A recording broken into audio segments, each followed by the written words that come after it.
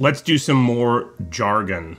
Today, let's talk about things a little closer to the games themselves. We'll start with genres. Some of these genres may be familiar to you, some may not. RPG is a role-playing game. Typically in an RPG, you play a character who plays through a story, you level up, get stronger, usually with some sort of stat-driven combat system behind the scenes. Sometimes you create your own character, sometimes that character is assigned to you. RPG has become a pretty broad genre. More and more games include RPG elements in them these days. FPS is a first-person shooter.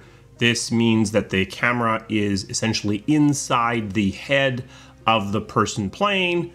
You usually have a gun. Most often these are multiplayer, but they don't necessarily have to be. A shmup is a shoot 'em up. This is the top-down, typically upward-facing shooter where you are moving a ship or something back and forth and shooting things as they enter on screen. It can also go sideways as well. There's no particular need for it to be just an upward-facing perspective. Sometimes you also hear this genre called bullet hell because some of the more modern versions of this game are just covered in millions and millions of bullets shooting all at once. An RTS is a real-time strategy game. Unlike a turn-based strategy game, in an RTS, everything is going in real time. There's typically no pausing.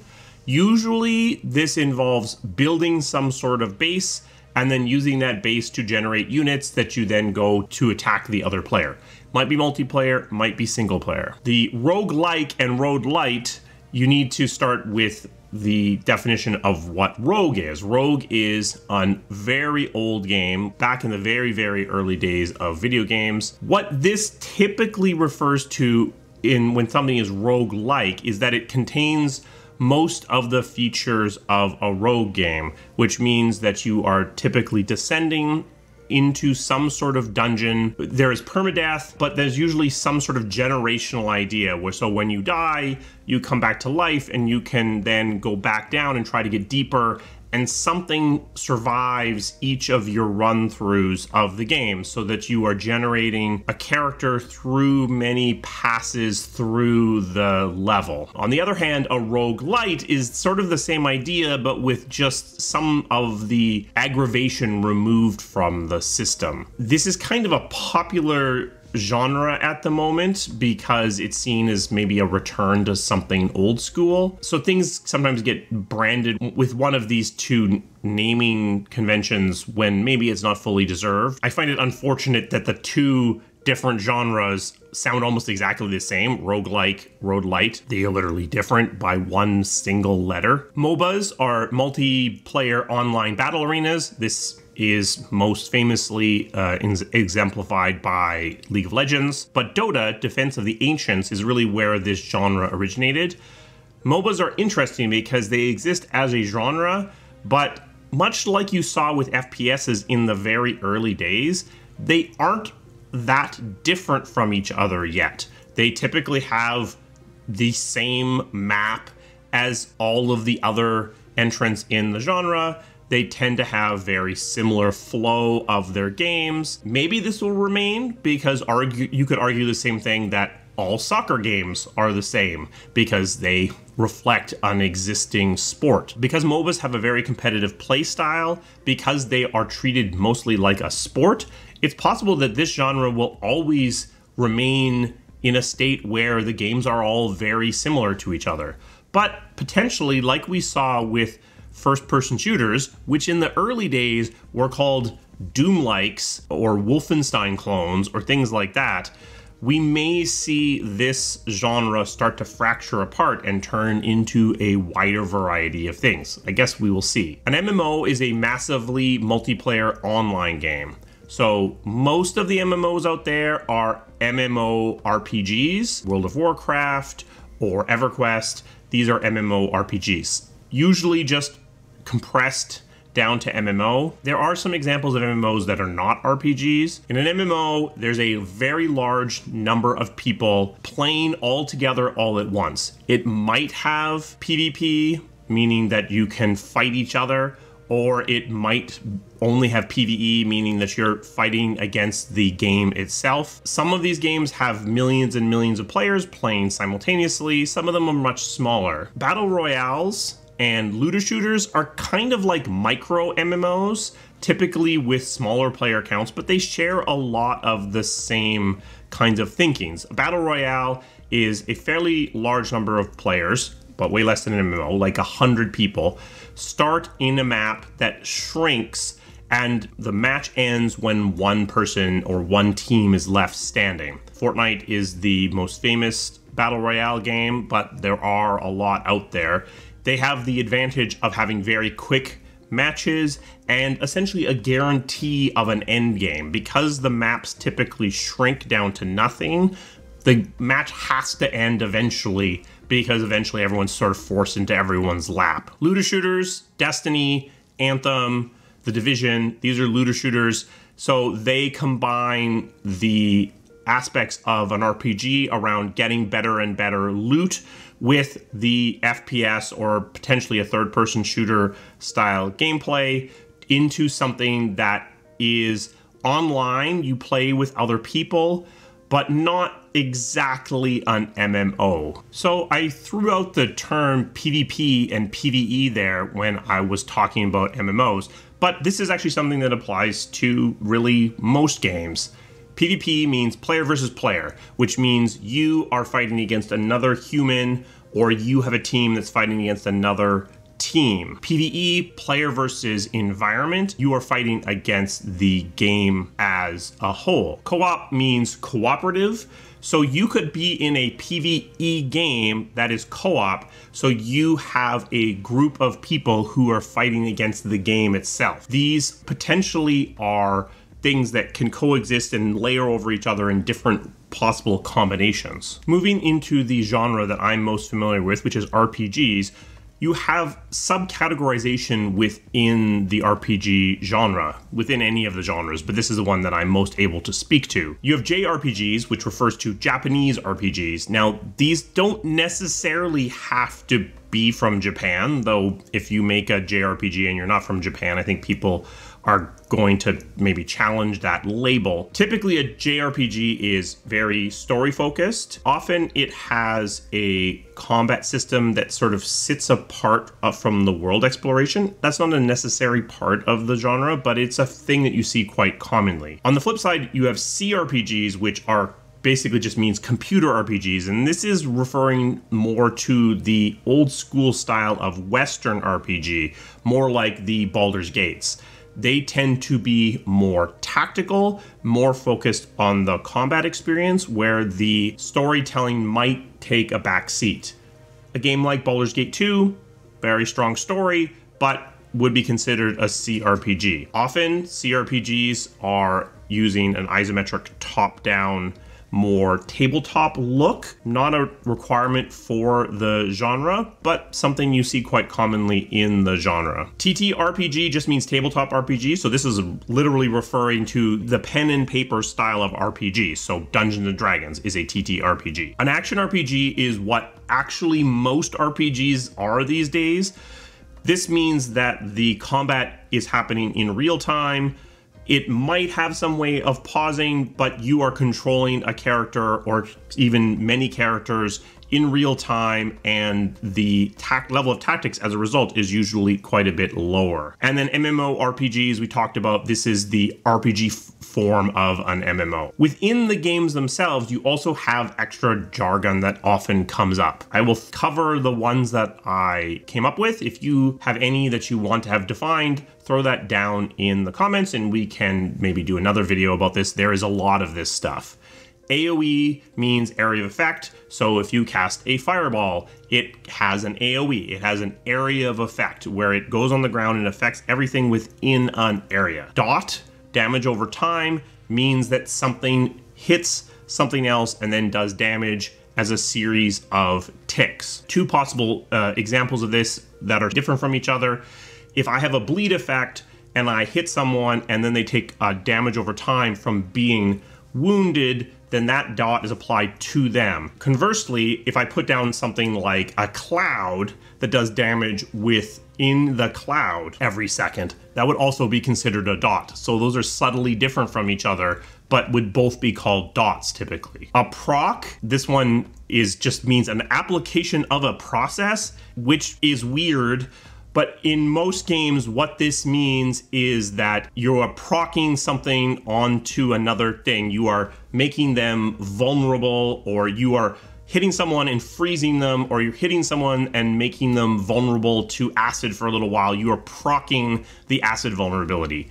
I don't know why it's called that, but that's what it's called. HP means hit points. It just is a number that is keeping track of how many hits you can take. It could be measured in a bunch of different ways. It could be that each hit does a single hit point of damage. It could be that different hits do different amounts of hit points of damage, depending on the game. I did an entire video on this topic all by itself. XP means experience points. So in RPGs, typically you are gaining levels, and you gain levels by gaining experience points until you cross a threshold and gain a level. These are usually given out for killing monsters. In some cases, they are given out for completing plots or even just picking up treasure. Aggro, which means aggression, is the attention of the enemy. So in MMOs, you often have one of the classes that is able to control aggro very well, meaning that they are able to force the enemies to fight them as opposed to fighting their teammates. A lot of the fighter style classes have some kind of aggro control. Taunt being the way that you typically do it, is you are drawing aggro onto yourself to keep it away from the other members of your party. Within the tech sphere, you have the concept of an engine. A game is the bit of art that contains all of the content and thinking and everything around the game, but it runs on top of an engine. An engine is the code base that is what is responsible for making the game go. There are a lot of publicly available engines now. Unity and Unreal are the most famous ones, but sometimes game companies make their own engines for a variety of reasons. When you are playing a game, it contains all of the content and then an engine into one package. That is what the game actually is. Profiling is the act of figuring out where your performance and memory and all of those sorts of things are going in your game. When you are trying to make your game run faster or run in less memory, you are doing the act of profiling. FPS means frames per second. This is just a measurement of how fast your game is running. Typically, most games are trying to run at 30 FPS, 30 frames every second, or 60 FPS, though sometimes RPGs will dip down into the 20s because they can kind of get away with it. Different genres typically want a different steady FPS in order to feel really smooth. The biggest thing that most people notice with FPS is actually variability. A game that runs at a constant 30 will feel better than one that is bouncing between 30 and 60 and hitting all the numbers in between. You will feel that judder and jitter and change. But in some genres like FPSs and fighting games, the frame rate really matters because every single frame of interaction is important to your experience in the game. In other games like RPGs, they're a little bit looser and the frame rate isn't quite as important. But you can really feel the difference visually, aesthetically, between a 30 FPS game and a 60 FPS game. If you sit down and play them side by side, you will feel the difference. You might not know what you're seeing or what you're feeling, but it's there. LOD is level of detail. So one of the ways that game engines deal with drawing all this stuff is they have different versions of every single thing that it's drawing that it uses at different distances away. When you're looking at a character right up by the camera, then you are going to have thousands, tens of thousands, millions of polygons being rendered. You're going to have very detailed shaders and a lot of technology and a lot of effort going into rendering the face and each individual hair. If that guy is 200 meters away, you don't need to do all that. You might replace the hair with a single polygon that is just kind of the right color. You are going to turn off all of the fancy shaders. You are going to let the entire character render a lot more cheaply. You'll drop the number of polygons down. This allows you to keep the number of characters up by adjusting the expensiveness of the character based upon how big they are in the frame. Streaming or asset streaming is where you keep most of what you need on the disk. Maybe that's the DVD, but these days, usually it's the hard drive in the PC or console, and then you bring it in as you need it. Some games don't use any form of streaming. They load an entire level and everything that's in the level into memory all at once when you enter the level and then keep it in memory. This allows them to be very quick and very responsive, but it really limits how much they can have going on. What you will see in a lot of games, especially open world games, is sometimes you will see things essentially pop in as you approach them. This is the asset streaming falling behind or possibly just being set up slightly wrong. So you are looking right at the edges of what it considers important, and then as you cross it, you're seeing things pop into being. Threads refer to multiple different execution threads within the game or executable. Each thread is essentially running on its own with some relatively complicated ways of communicating between the different threads. Basically, all consoles and PCs these days have a bunch of processors doing a bunch of different things, and you can take advantage of this and have things running in parallel as long as you are able to pass control around effectively. Not really a topic worth going into too much detail. Just know that when you hear threads, it just means multiple things going on at the same time. DirectX is Microsoft's interface for its hardware. So this covers actually really kind of everything. Input, output, it handles a lot of the graphics. It has become pretty much the dominant interface used these days. Not used on the Sony hardware, but they have something that looks an awful lot like DirectX these days. Okay, I'm probably going to get myself into trouble on this, but let's talk about some of the jargon in the graphics specifically. Forward rendering and deferred rendering are two philosophies when it comes to the way your graphics works. So with forward rendering, you are doing all of the work as you kind of come across it, building up towards the frame that you are ultimately going to render onto the screen of the device. Deferred rendering, you are delaying some of that rendering work to kind of batch it up in order to do it all at once. Forward rendering is simpler, and if you are running on something that's relatively low spec, it's probably faster because deferring your rendering requires you to package things up in such a way to come back to them later. But in more complicated scenes, with more complicated concepts of lighting and shaders, deferred rendering usually ends up being faster and allows you to do more things. So most engines are moving to deferred rendering, and this is where all the graphics programmers can yell at me in the comments because I think I got that right, but I'm not 100% sure. Draw calls are basically how much work you're putting on the graphics hardware. Each draw call is the act of drawing something onto the screen. So if you have too many draw calls, you're going to drag your graphical performance down. Culling is the act of removing things from the need to be considered from the graphic engine. A very simple one is anything that's actually behind the camera doesn't need to be drawn, so it can be culled from the consideration of the graphics hardware.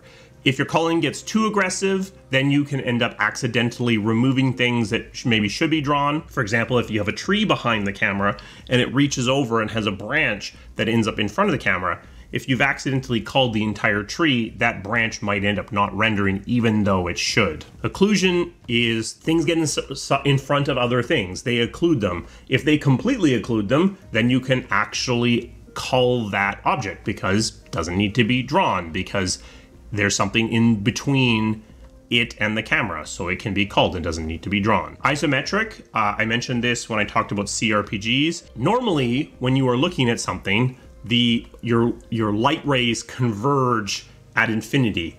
So things that are farther away get smaller. That's why things get smaller in distance, because things are moving at angles. In an isometric view, you make all of those lines parallel. It can give you a very interesting look. Typically, it's used for an isometric top-down view, like Baldur's Gate, but you can actually put an isometric view into other camera setups. Isometric just means everything is going to be perfectly parallel. You are not going to be able to use size as a hint as to how far away something is, which is why typically it's used in top-down, where that distance isn't a necessary piece of information. Shaders are what runs in the graphic software to determine what the specific surface of something looks like. Shaders are made up of textures, which are basically just an image, and a bunch of different math to determine what the lighting looks like, maybe if it is shiny, or if it looks kind of cloudy. They are a bunch of math combined with textures in order to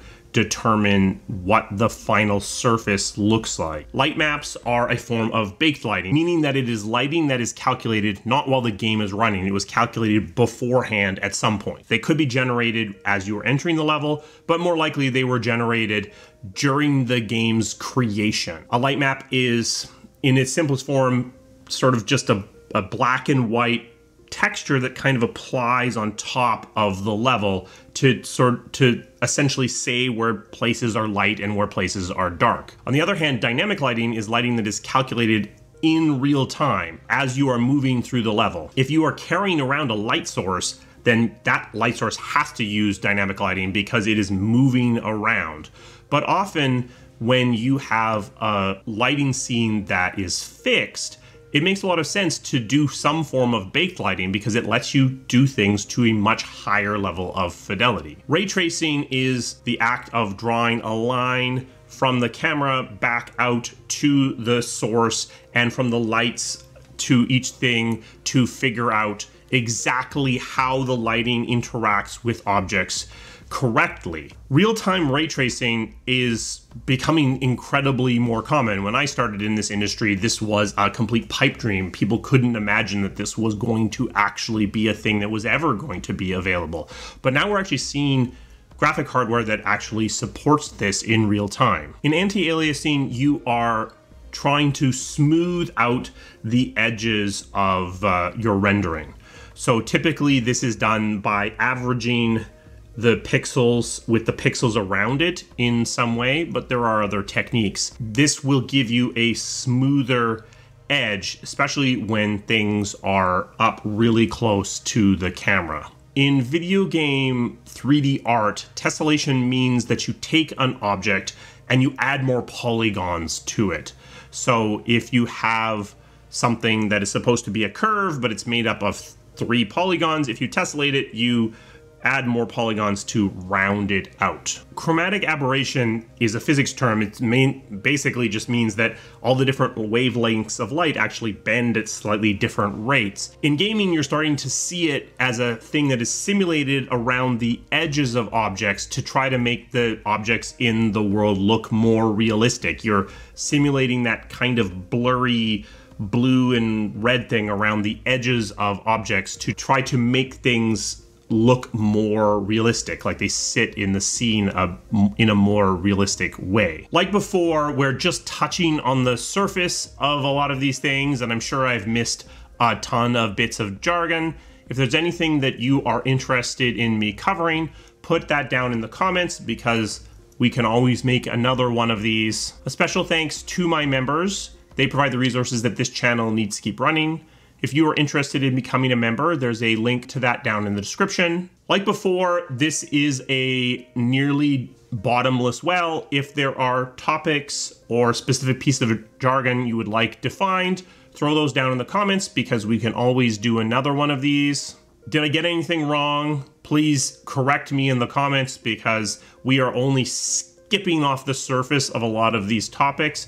So sometimes I'm getting things wrong because I don't understand them. Sometimes I'm getting things wrong because I just haven't been able to provide adequate context. So please feel free to correct me in the comments. I will see you again soon. Thank you.